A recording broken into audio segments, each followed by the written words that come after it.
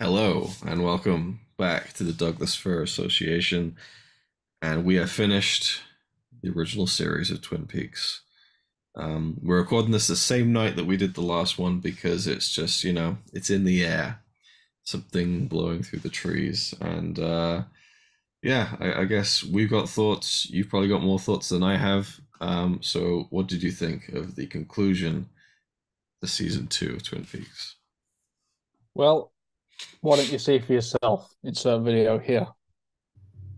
I'll see you in 25 years.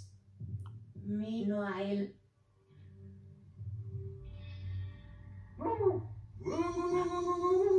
hallelujah, hallelujah.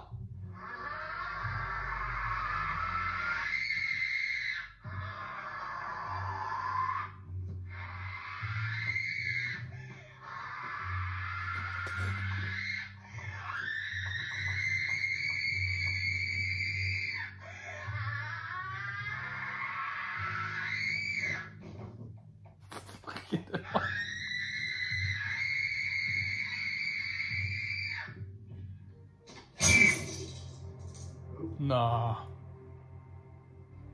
How's Andy? How's Andy? How's Andy? How's Andy? How's Andy?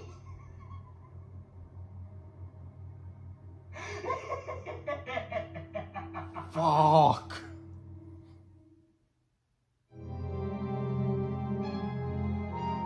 Holy fucking shit, not Goop. Oh, Jesus Christ. Imagine having to wait how many years for that new season to come out. Oh my God.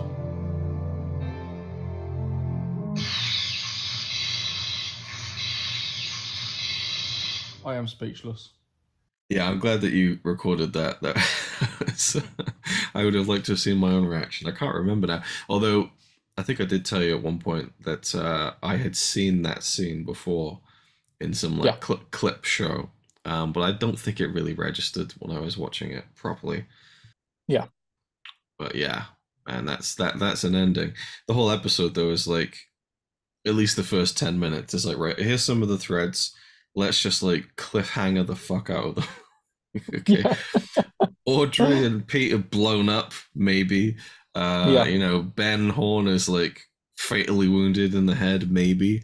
And then and then we're just gonna throw Cooper into the mouth of madness, into the Black Lodge, and yeah, let's Black Lodge on crack.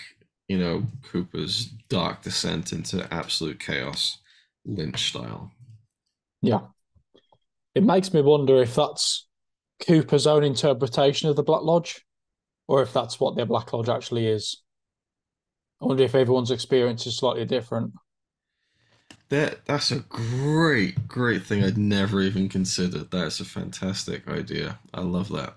And people do theorize over the line that the man from another place, the little guy, he says this is the waiting room, I think, something to that effect. So some people Yeah. theorize that the red room is like the waiting room to maybe further, hell. I don't know, but yeah. Yeah, because obviously Coop loves coffee, and the whole coffee thing would be like quite individual to him. So that made me think like, is this like catered to him as such? Yeah, so I thought that was quite interesting. But man, that whole red room sequence where he's running back and forth between the rooms is just, man, it got me. It really did. I recorded so much footage throughout of that, and you can Awesome. just see. I watched it back while we were waiting to come back on, Yeah. and I was like, yeah, it just hit me so hard. So we've now found out Coop has now got Bob inside of him, which is of all the scenarios I thought that would happen, that was not one of them. I never even considered it. Mm. Um, yeah, it just makes for such a interesting dynamic now for the later series. Like I know I said in that clip I sent to you that that wait of 25 years and not having closure on that must have been a killer. Thankfully we can just now watch that whenever we like, but it's it's absolutely crazy. that was just left hanging there for 25 years. To know that, like, you're probably everyone's beloved character throughout the show has obviously got to be Cooper. I think it's got to be Cooper. He's just such a likable character, and to have that happen to him at the end and just have no closure over it is just crazy to me. But it's fucking well done.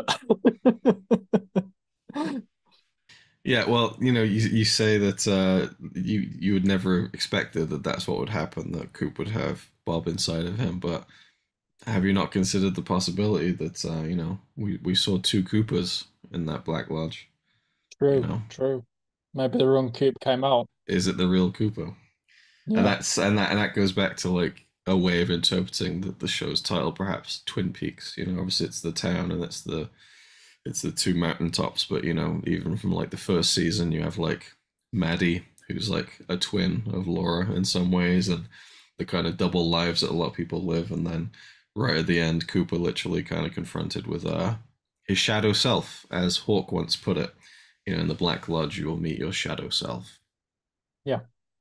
So that's that really threw me when you because obviously all that stuff is happening in Windermere and all that, and then Cooper runs in and he's like got a big grin on his face. Oh, what the fuck is going on? Like the first time I watched it, Yeah. and then he's like laughing along with Bob, and I'm like, what the fuck is going on? I'm like, is that him? Is that? And then obviously he starts chasing himself, or however you want to interpret it, and it was kind of like a cool like cameo fest in a way as well. Like you get like Laura showing up after feels like so long, and It reminded me of the Evil Dead 2, where he's got Evil Ash and Normal Ash. Really reminded me of that, the way they were chasing each other. Oh man, it's just so well done. And the other theory I've now got in my head is that, well, is Cooper seeing himself lying on the floor another future thing? Is Cooper going to die and bleed out? Yeah, so it's like, because at the time I thought, shit, is Coop dead? I was like, well, that wouldn't really make sense going to the next season. But what if Coop's not live in the next season, and maybe he's just an entity as such? So yeah, man, total brain fuck. yeah. Yeah, I was excited for you to get to this one, and just for me to revisit it myself, because I'd forgotten a lot of the finer details. The whole the sycamore trees performance, like that, Yeah.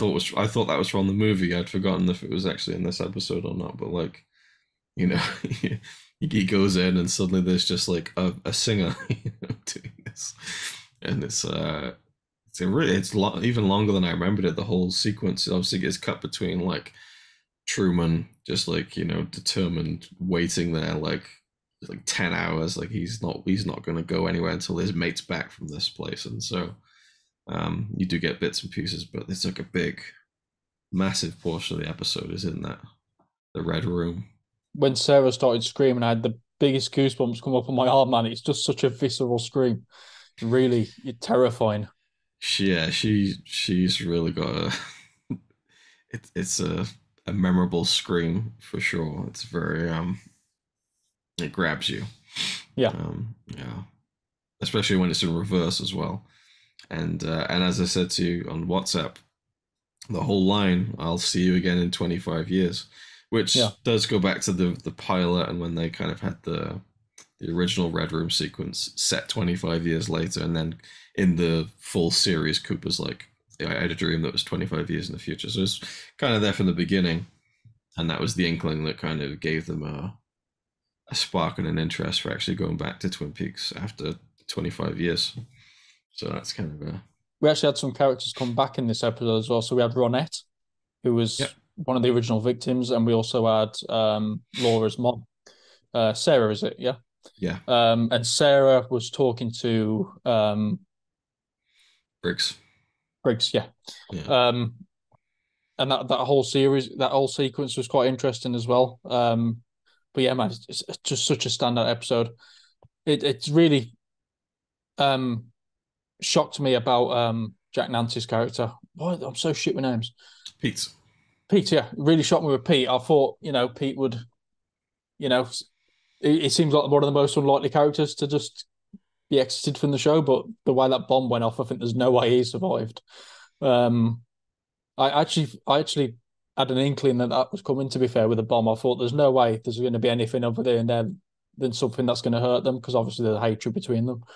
Mm. Um, but yeah, man, just such a great episode, really was. And that whole the bank sequence, it's such a funny scene because it drags on forever, and Yeah, it's like just when you get into the good stuff, the Black Lodge, just like right now we're gonna just take you out of that, and we're gonna have this, what's his name, Del Nibbler or something. This guy who's like, he's got a name like a Beano character, and then he just, the way he's like shuffling around. Oh, and it reminded me of the waiter, the old man from the beginning yeah. of the season two, just really dragging it, and then the build up and the explosion. The worst person in the world you could have in charge of a bank vault. Is that? And there's like a woman. There's a woman behind him at the desk, just asleep the whole time with her head just like that. And like such a small town that Twin Peaks is, and you've got this huge, massive room full of safety deposit boxes. Thousands of boxes. Probably population of 1,000. And that like the big vault kind of door, like the massive Yeah, like yeah. 5 foot thick steel. Should have like Acme written on the side of it. It's like something out of a Looney Tunes thing. But yeah, it's a real standout one. I still think for me the episodes like when you find out who the killer is and stuff like that, my favorite episodes. But this one is just for the sheer, and just again the cliffhanger of it, which I believe was less than wanting to leave it on a mystery and more than wanting to force the studio to let them do more, basically. So they're Yeah. throwing in like multiple cliffhangers, and the biggest one of all is the kind of evil side of Cooper, but it wasn't to be, and so Lynch went off, made the prequel, and that was it for many years. So in terms of the missing pieces, what's in that then? Okay, so Fire Walk with Me is the movie, which came out in '92. Yeah. So when they did the Blu-ray box set, I think Lynch kind of negotiated a deal to go back to all the deleted scenes and restore them, but also put together like a feature length presentation of them. So Okay. the missing piece is almost like an alternate version of Fire Walk with Me. It isn't as narratively structured, but it does basically start from the beginning and then goes to the end. And it's like extended scenes, but also lots of characters from the show who didn't end up in the final version of the movie. So Okay. I Cool. think Ed and Norma are not in the movie, but they were filmed, and so you get to see that in the missing Ah. pieces. Okay. And actually, when I told you like we need to watch the missing pieces, there's a deleted bit, an alternate ending of sorts, which kind of continues on just a little bit from How's Annie. So they Oh. actually, but it's not much, but it's a little bit. But I can see why they didn't put it in the final movie because Yeah. it's Laura's story, not Cooper's. Yeah. So the way they end it is much better. But it's nice that they pulled that out of the archives after all those. I think it came out 2014 or something, the box set. So it's like Oh. 20 Cool. plus years later, and it's pretty good. It's like a 90-minute presentation. It's really cool. That's awesome, man. Looking forward to getting to that. Yeah. So that's our next step is the movie. How are you feeling about that? I'm really excited for it. As I say, we've had a few characters that we've lost now, that I'm excited to go back and see, such as Leland. So it'd be interesting to see what Leland. I know you said it was quite dark, the movie. So it'd be interesting to see because we only ever saw Leland with Bob being that nasty person. We for most of the series of Twin Peaks, we saw him as a normal person or a breaking down father that had just lost his daughter. So it'd be interesting to see how the film portrays him in as a monster as such, where he's obviously got Bob inside of him, not Leland himself, but with Yeah. with Bob, and that leading up to that. So yeah, I'm intrigued to see it, and it'd be interesting to see because I know you said Donna didn't come back for the movie. Yeah, different actress in the film. Yeah. Yeah, so I'd be interested to see who portrays her. But yeah, man, I'm really excited for it, and just to be back in that now, knowing what we know at the end of all of this, and where it's going is going to be awesome. And I know you said I know Coop isn't in it much, but you said Coop makes a few appearances throughout the film, so that's interesting as well. See him in a different setting outside of Twin Peaks would be cool. Yeah, yeah. There's a little bit of that. Yeah, I think there was an issue where he felt like he didn't want to get typecast a little bit, or maybe I don't know. There's some like drama that went on where he was supposed to have a bigger part, but he ultimately felt really loyal to David, I think, and you Yeah, know, kind of did a few bits and pieces. But it is, as I say, it is Laura's story, Fire Walk with Me, and it's yeah, I'm glad that it happened because she's such a good actress, and there's snippets of it throughout the series, but in this she really gets to dive deep on that character, so it's pretty cool. brilliant. Yeah. And I only just recently read that it was initially going to be a trilogy, Oh wow. and I couldn't really find much about what the other two were going to be, and perhaps they would finish off the story maybe. Yeah. But Firewalk with Me was like an absolute disaster. Like, booed at the film festivals. People Wow. hated it. It kind of just soured Lynch on it. I think he was like, upset by it. Obviously, once you make something, Yeah. people just hate it. And I think people just weren't ready for it because it's not the show. It's not Yeah. that warm fuzzy. Yeah. Yeah. It's it's a David Lynch film. So Yeah. So yeah, anything else you'd like to add about the finale before we wrap this up? I just think like it that ending just makes up for some of the slack that we'd seen. They Yeah, it was really honed in like what the show was, and it's really brought it back to its roots. It's absolutely fantastic. I couldn't have asked for more, to be honest. It was such a fantastic ending to the sort of a month and a half it's taken us to get here. It's absolutely fantastic. yeah. Even like a little bit where Truman sat on that log waiting for Cooper to come back out of the lodge, and Andy's there. Yeah. It's just like a really long scene where he's like, "Do you want to bring you some coffee?" 10-second pause. It feels like, yeah. Do you want some food? Yeah. Like the way he just lets things sit, I think, really stands out. And Do you want a dessert? Oh, I like the cute opening of the episode where it's the Andy and Lucy telling each other they love each other for the first time, Yeah, like in that's nice. synchronicity. That was a nice little beat. Um, So we also don't know how effective Ben Horn is at this point. 'Cause he's just lying on the floor, obviously bleeding, unconscious. And ironically, the only person there that could help him is the doctor that knocked him out.